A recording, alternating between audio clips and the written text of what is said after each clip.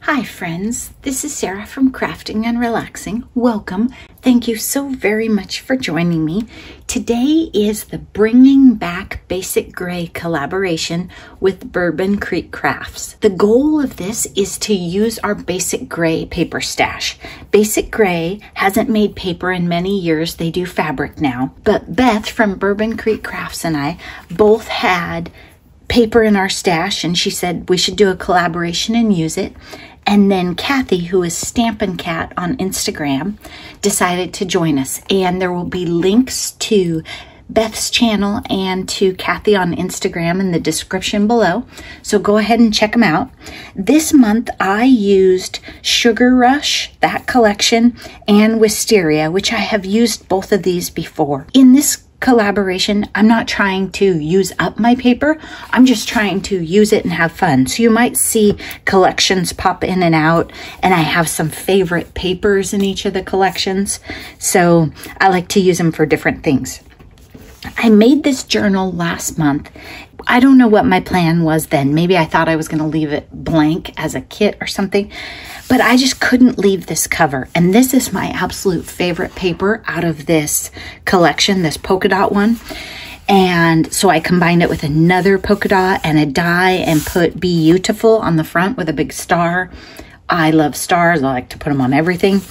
I just think this is super fun. I added a couple other little things to the journal just to dress it up, but not necessarily commit it to a specific direction yet.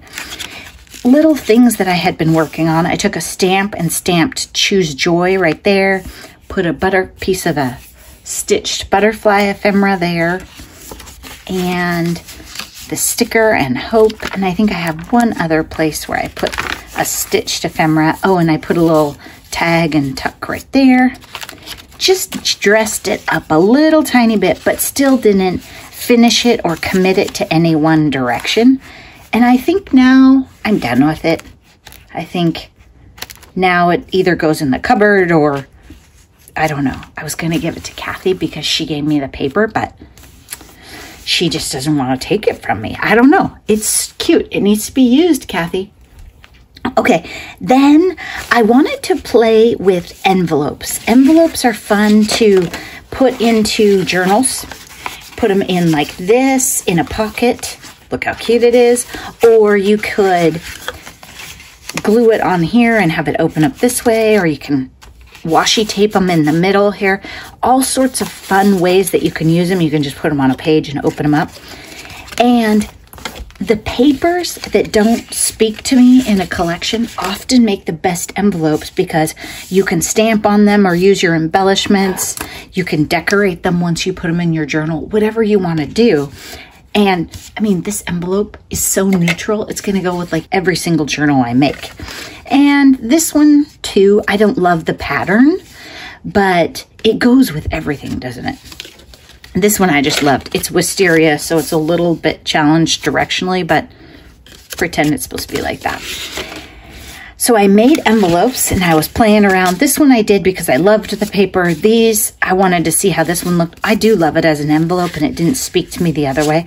And I can always use an envelope, even if it's not my favorite paper in the collection. Then this paper was out of this collection, the Wisteria, and it's kind of a muted, strange pattern. It's not a really cheerful pattern. Basic Gray has an artistic mixed media component to their patterns, and they're pretty busy. But I thought it was kind of great for like a pet sympathy card. It's a gorgeous floral, but it's not loud, you know, it's understated. So I took some blue from the collection, put it on the flowers, and then a best friend leaves a paw print on your heart.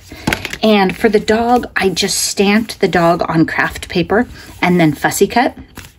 And same thing here, except I put this one actually on a heart and used a scrap of craft.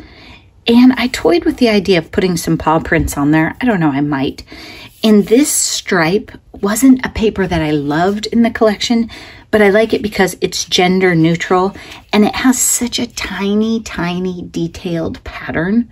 That's Basic Gray has so much going on in their patterns. They've got some distress kind of look in their patterns.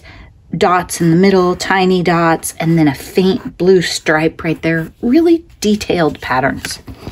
So I had those, and then Heartfelt Sympathy. I love this floral, and I've used it for some journal pockets before, but I thought it was also a gorgeous sympathy card. And then on this one, I used navy because I already had it die cut. I was kind of cheating. And I made a get well card with it. Had I been thinking, I probably should have die cut out of those, gotten myself a little circle or a background for sentiment. Like I could have used this purple and cut this cream piece out of it and then done cream on top. You know, if you want to be miserly with your papers, don't forget to die cut out of them. Those are my Bringing Back Basic Gray collaboration items. I hope you got some inspiration. And if you have basic gray paper in your stash, get it out, make a project, use the hashtag. Or if you just have some other paper that you love but you've been hoarding, think about what project you'd like to make with it that would make you happy. And get it out. Have some fun. Thanks so much for watching. I hope you're taking time for crafting and relaxing. Bye-bye.